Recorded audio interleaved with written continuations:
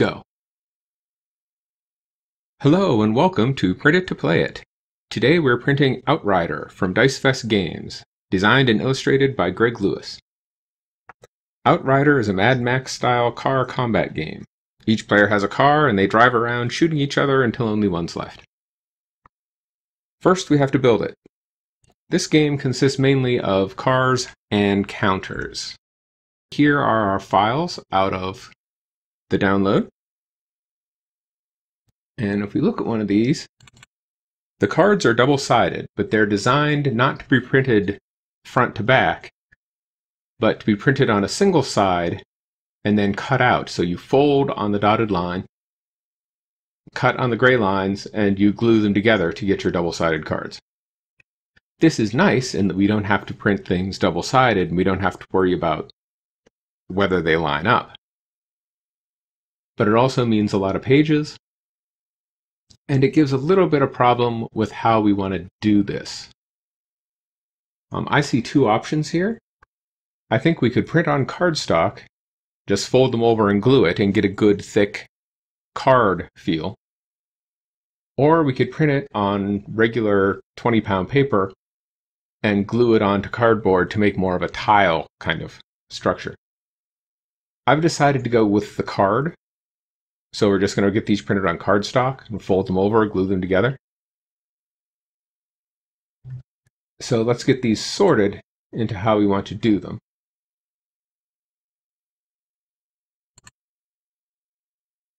So here are our files. This looks like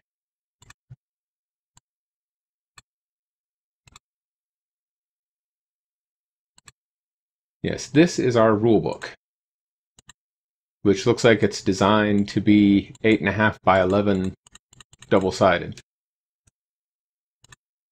So I'll just be printing this on my own black and white printer. It's not imperative that this be in color, so I'm going to just skip it because I don't want to pay to have the rulebook in color. It's not really worth it to me. So that's a simple print. We're not going to put that, well, let's make folders for these things. We need a print at home folder. We need a print on cardstock.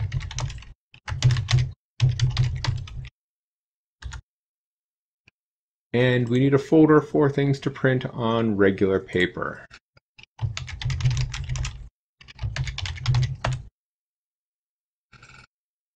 So we'll put our rulebook in the Print at Home folder. Dashboards. Oh.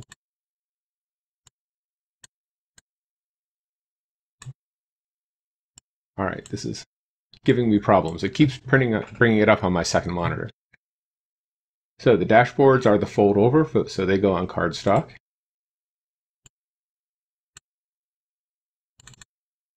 Maneuvers are the print and fold over, so they go on cardstock. Map.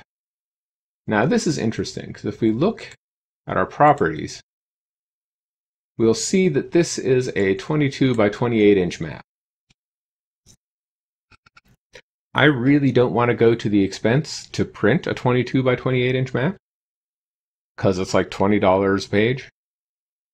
Or I think the lowest I was able to find is 12, but that's for just paper. So I'm not going to print this at all.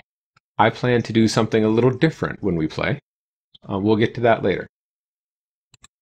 So these ones we're not going to print at all.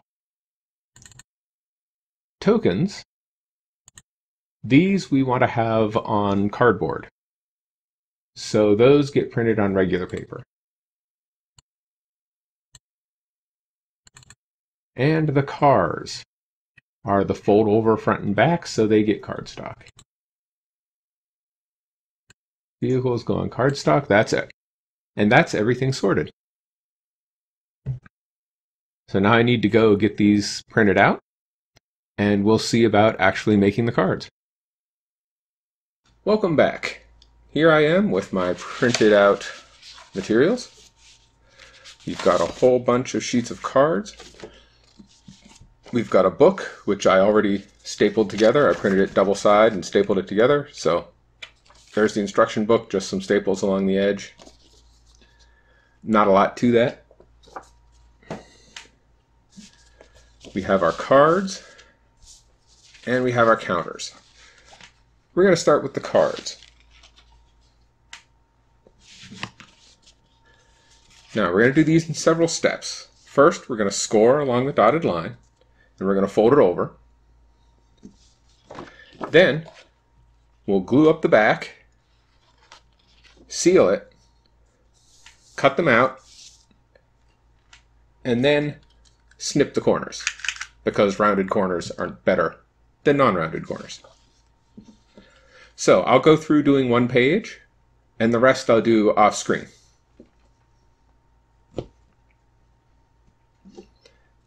Biggest thing for this score is to make sure that we get it on the line.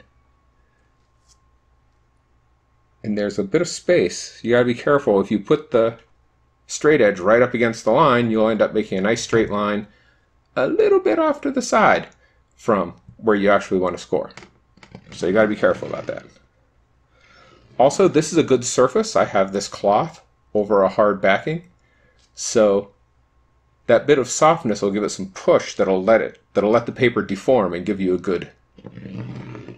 good score. If you're doing this straight on a wooden table, first off, you could put dents in your table, and second, it wouldn't score the paper as well. So I seem to have gotten that approximately in the right place. We'll fold it over. Give it a nice crease with a fingernail. If you don't have fingernails, you could use just something that's hard to get it nice and folded flat and crimped so it'll lay flat. Now we'll glue up one side of this. We're leaving the edges on so we can go make sure that we glue past and make sure everything is glued nice and smoothly. So we'll give this a nice coating.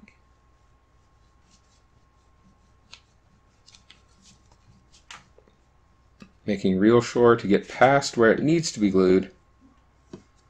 Better to glue a little bit extra than to have a piece that's not glued. As I know I've said before, but if there's one little corner that can come up, the whole thing will just peel right apart.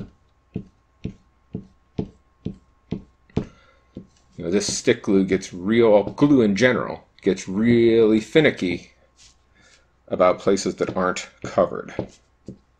So we'll be real sure about it. Fold it back over. Nice and smooth. Give it a good press.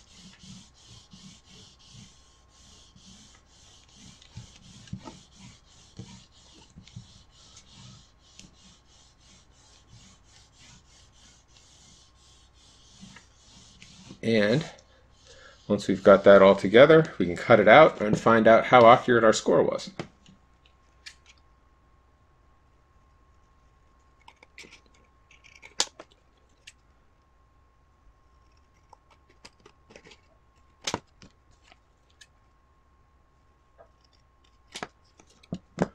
That looks pretty good. All right, let's clip the corners. Hopefully this will fit with the double-sided cardstock. Yes.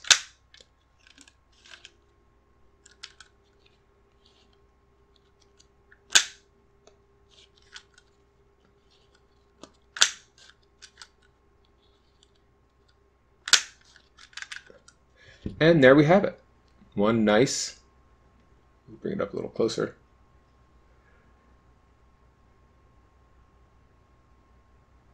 Having trouble with my orientation. There we go. One nice card, all ready to go.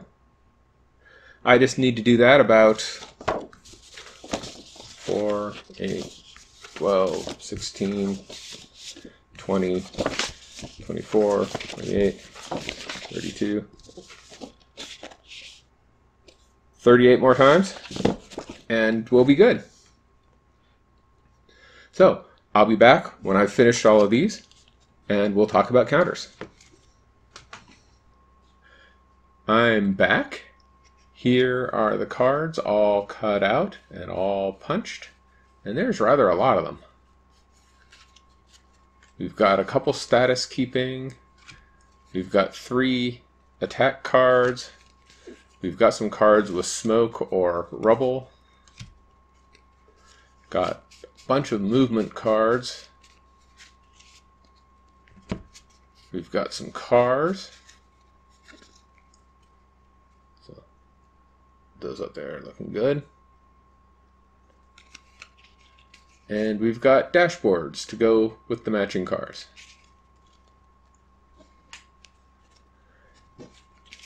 That's most of the basic setup right there.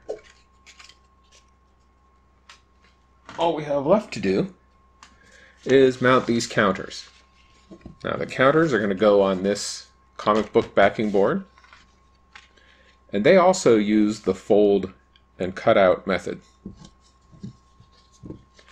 So I'll show how to do one of these, and then I'll go back to, I'll do the rest off camera. So for these, we'll give them a little trim.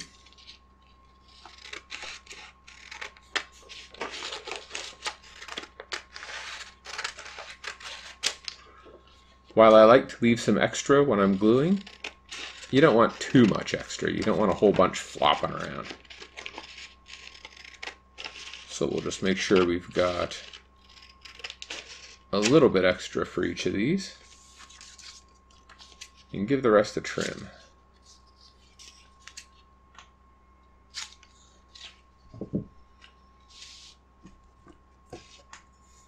Now we'll score this like we did the cards.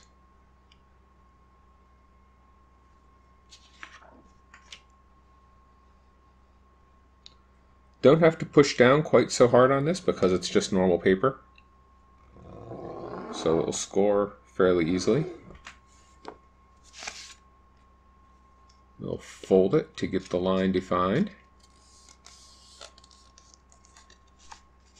And smush it down. Get a nice crisp fold there.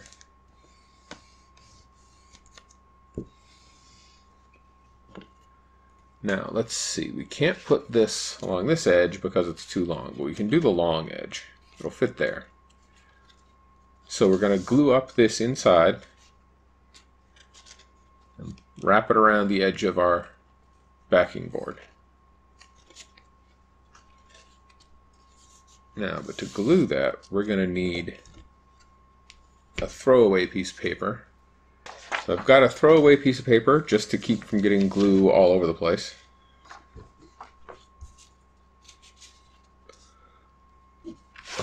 So we'll get this glued up and we'll wrap it around our cardboard.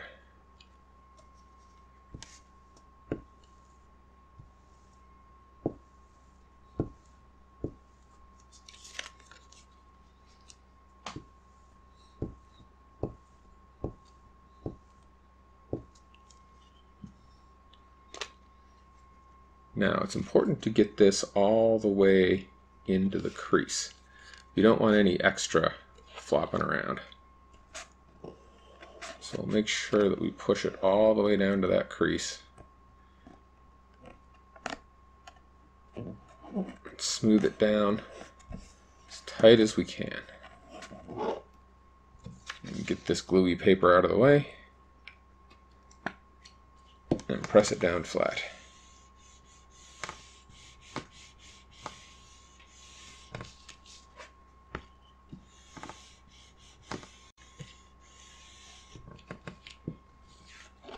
So now we've got that, we want to cut this off nice and straight so that we can do the next one along the same edge and just work our way across.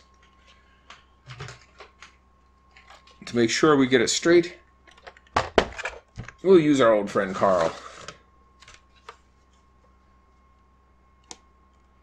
If I do this right, I can trim it right to the edge so that I don't have to cut again. Let's see, does that look about right? Let's see how that works. And I got it just a little bit off. Let's see if I can get this with Carl. We'll push it down, we'll push it right up against, and then we'll give it just a scooch in Let's see if we can trim off the... got a portion of it. Oh, but that's actually way worse than it was. Sometimes you just gotta stick with the scissors.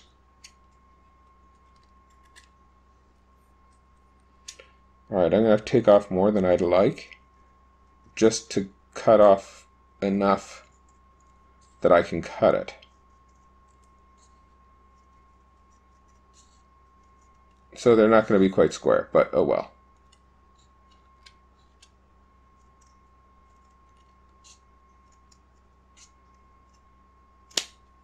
Alright, well that'll have to do.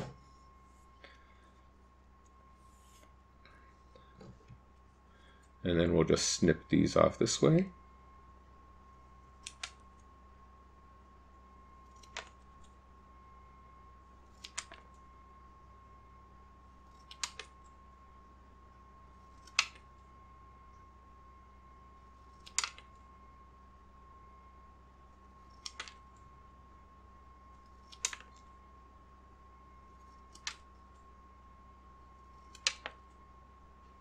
This just might be one of those games that gives you more counters than you need. Just because, you know, they say, well, we don't know how much we need, but we've got this much space.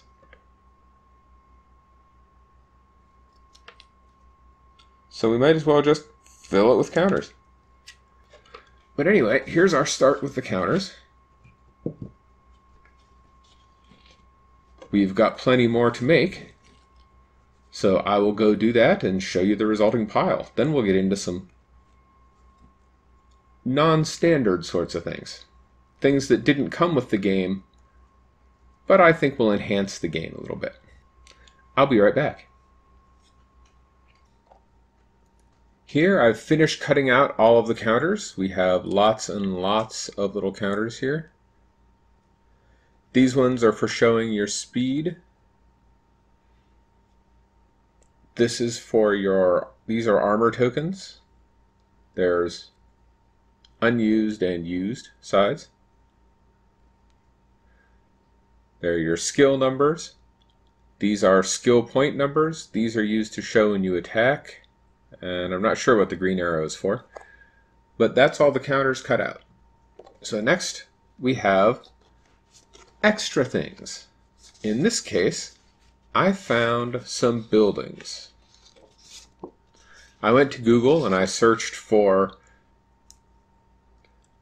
paper buildings post-apocalypse, and I found a site with all kinds of print and build, print and fold structures, and all kinds of other things too. I'll put the name in the comments and a link to it, because it's a really neat site. I managed to find a bunch of little sheds and things, and here's a building for, I believe it's an auto dealership, or it's some sort of, anyway, it's a little building with some parking spaces out front and a little shed. I'm going to build one of these. I think I'm going to do this top building here. I'll do this one on camera, and then I'll do the rest off, so that we don't have to waste a lot of time watching me do stuff. But for these buildings, you just will clip out the one that I'm using.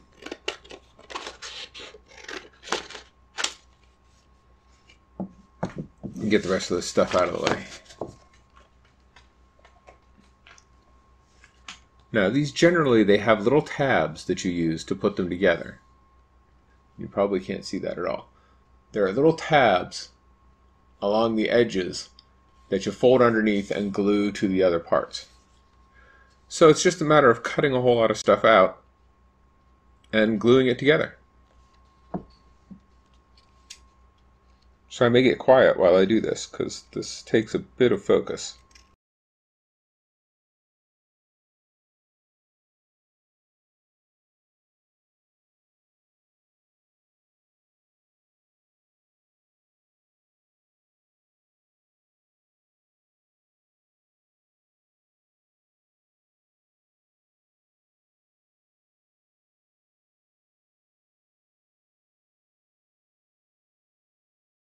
silly me, I thought this was two separate buildings, but this is, or I thought this was one building, but this is one building and this is a separate building. So we'll set this one aside. We'll just do this one. For these, you really need to score to get this line straight, but this is small enough that using a straight edge is kind of a waste. So we'll just freehand score this. Sometimes you have to kind of just figure out on your own where you're supposed to cut and where you're supposed to fold.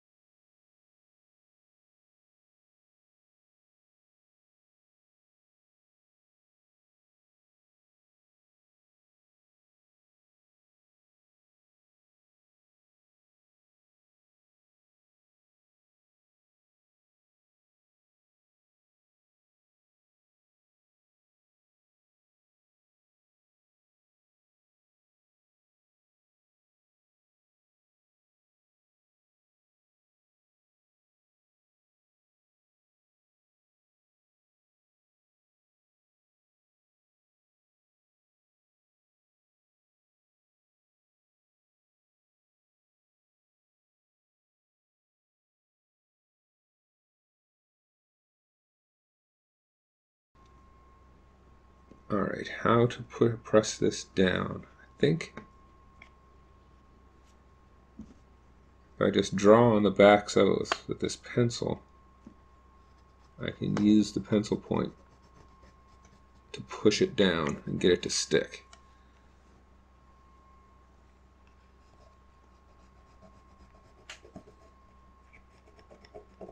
I prefer things with larger tabs. But seeing as someone was nice enough to give this away, I'm not going to, well, I am going to complain, I just did. But I'm not going to complain much. And there we go. A small, looks to me like an outhouse. But it's terrain that we can put on our table and drive our cars around, or possibly through. So I'll make up the rest of these, show them to you, and then I have one more thing to do for the build. So I'll be right back with these buildings. Here we have it. We've got some little shacks, and we've got an auto dealership here with some places to park cars. So now we have some obstacles to put down on the board when we play. There's one more little customization. So here we have these cards for the cars. And they're nice and all. But they also seem to be just the right size for these. Now I have two kids.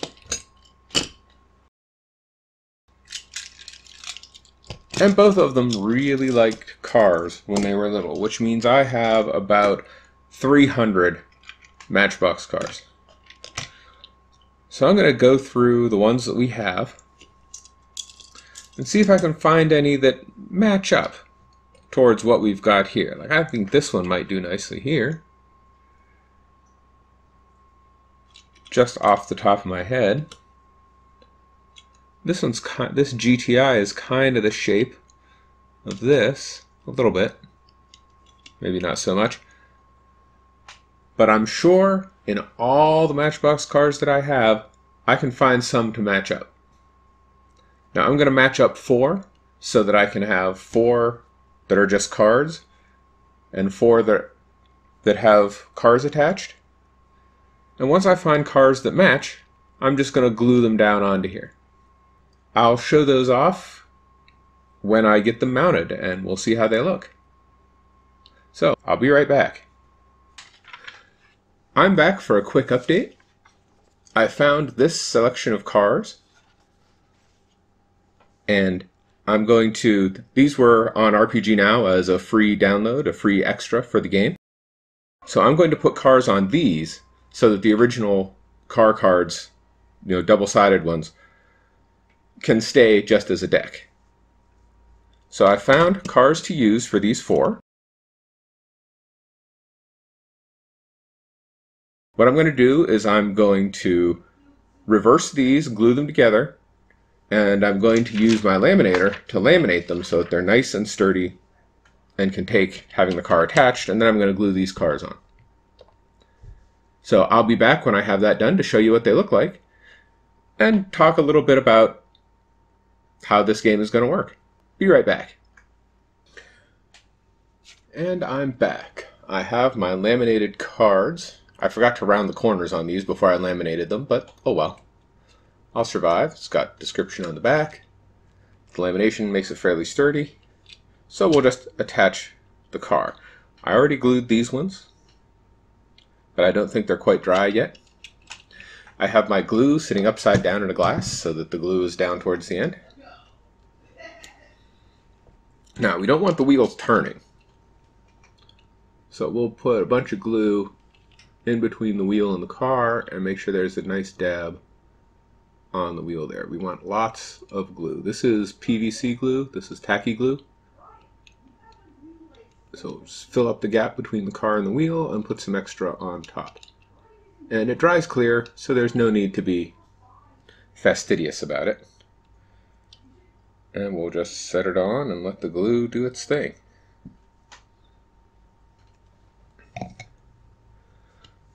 So this is going to take a while to dry.